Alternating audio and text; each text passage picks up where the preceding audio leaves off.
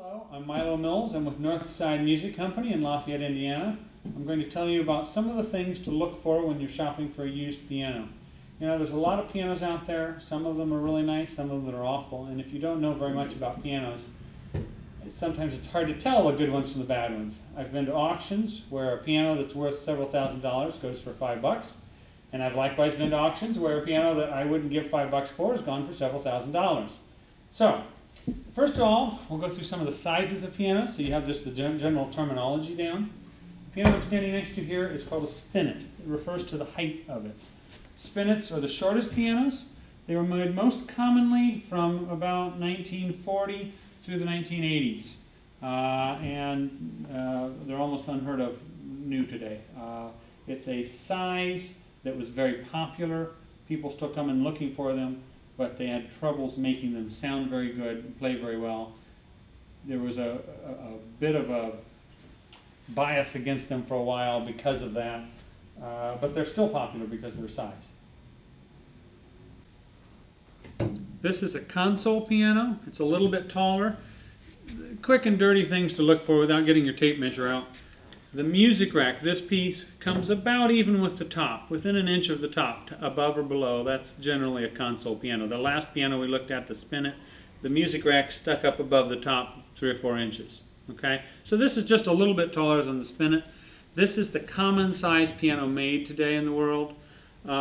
This has been made for about 40 or 50 years, has been a common size piano. This is a studio piano. So the next size up again, studios, there are 2 forms of studios. There are institutional studios today, which is something similar to this. Well, this is kind of a light color, but it's something that is kind of designed to be bomb-proof. It's made for churches and schools, and something that the janitor can roll around without damaging it, but that plays nicely for someone who actually knows how to use it. And when they make an institutional studio, some of the things they do is they don't have music racks on them commonly, because that's something that can get broken off. They typically have locks on them, so you can keep kids out of them if you need to. And they typically have double caster rubber wheels or full legs with toes, or both in this case, that make it easier to roll around and less likely to get damaged. But the height of this gives it a little better sound. Now, we also have decorator studios, which is something that is pretty, or sometimes the gloss black ones, but they're the same height as this. They give you the string length, but they're really not designed to be moved around. They're just giving you some better sounding piano, but still in a home version. But this is a studio. Okay, the last one we looked at was a studio. Now this is an upright. It's the tallest of the pianos. Uprights were, the current design of uprights came about in about the 1880s. And this size, this style, really kind of slowed down in the 40s when spinets became popular. But they still make full uprights. This is a brand new piano. This is considered a full upright, a professional upright they call it. And they make them, and they like them still, because the strings are long enough that it sounds like smaller grand pianos. It has a really good sound to it. So this is a brand new instrument. So you've got the sizes of pianos.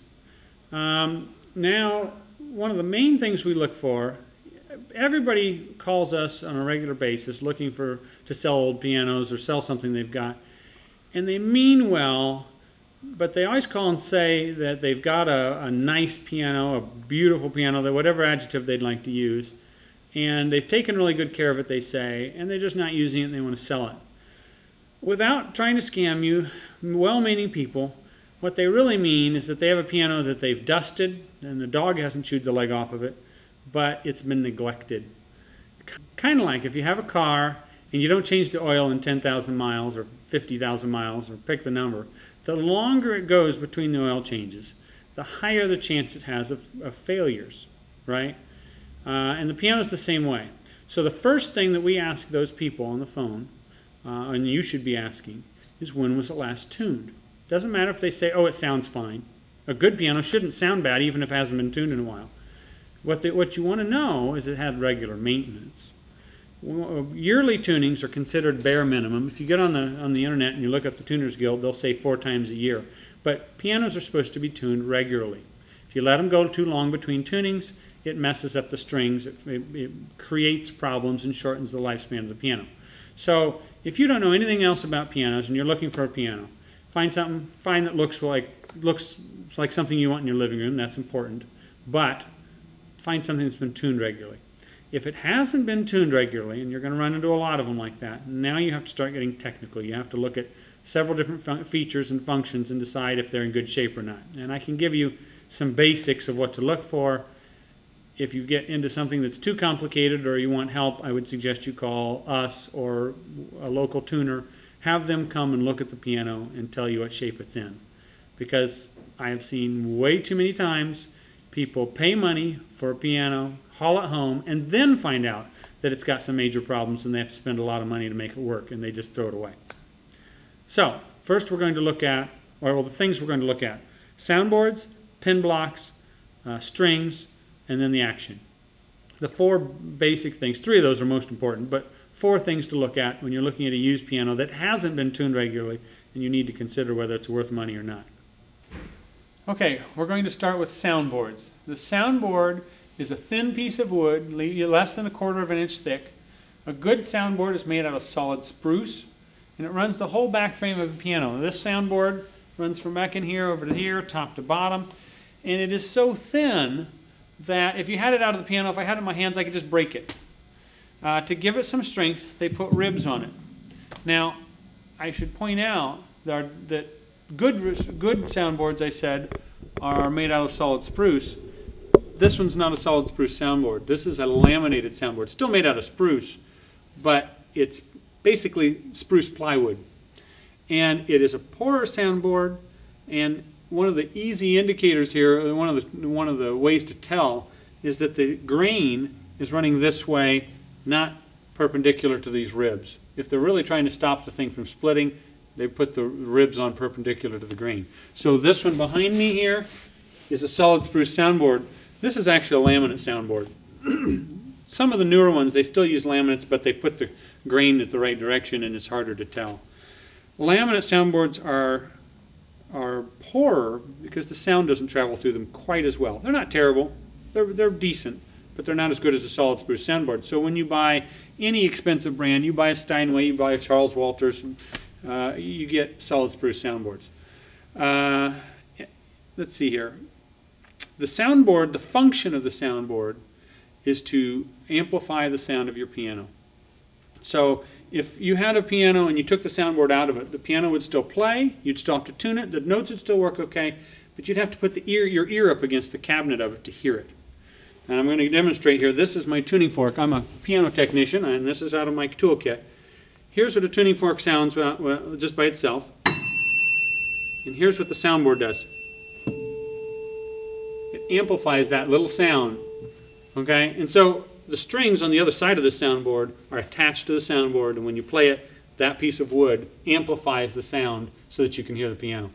A good soundboard has an average lifespan of 50, 60 years typically.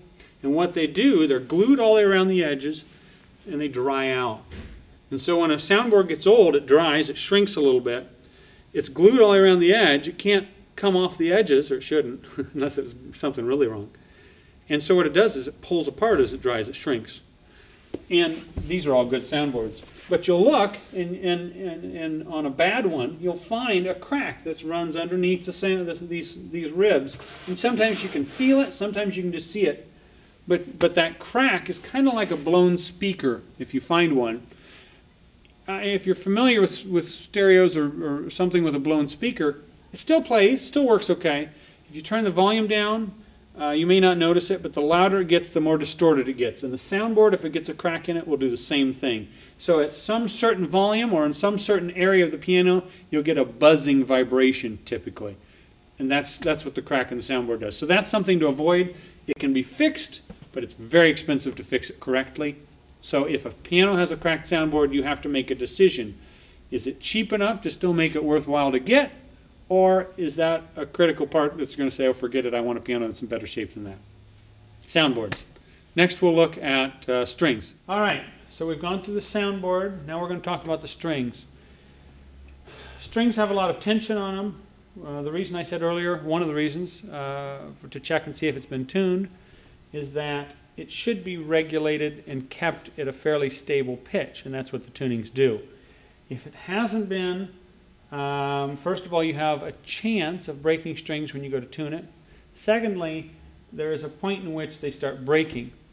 These strings are all original. You can tell a piano where they've had breaking strings, usually, because they'll look different. If you just stare at them and you'll see a bunch of steel and copper strings at the bottom, that's normal. But you'll see one that's bright and shiny and all the rest of it are dull.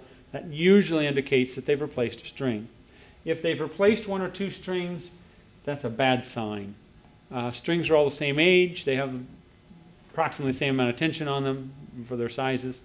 And if you've replaced one or two, then the other ones are close. So it's kind of like buying a piano on its last legs. You get a couple strings broken, you're going to get a couple more when you go to tune it next time, possibly.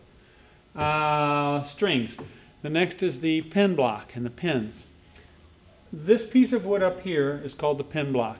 On a lot of pianos, they cover this up with a piece of felt or veneer. You can't see this piece of wood, and it's really not critical that you can see it, but you know that it's there.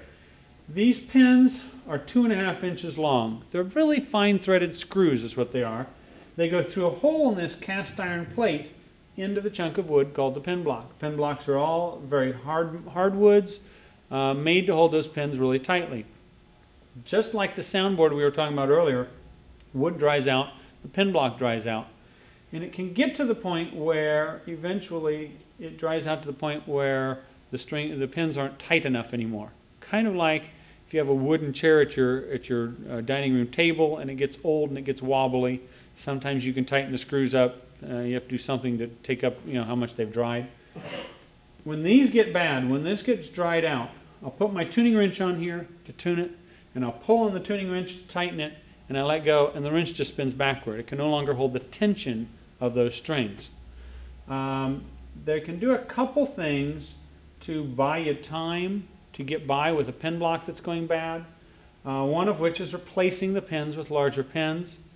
And depending on how they do it, they could go through and replace, a couple here and there. And kind of like those strings, you'll see a couple shiny pins or a couple pins that are a different color that stand out. They don't look the same as all the rest. So really what you're looking for is uniformity, strings and pins. Something else you can look for in that is to simply play a scale. If the piano hasn't been tuned in a while, it might all be out of tune, but you want it to be consistently out of tune, if that makes sense. So if you're playing along and it goes,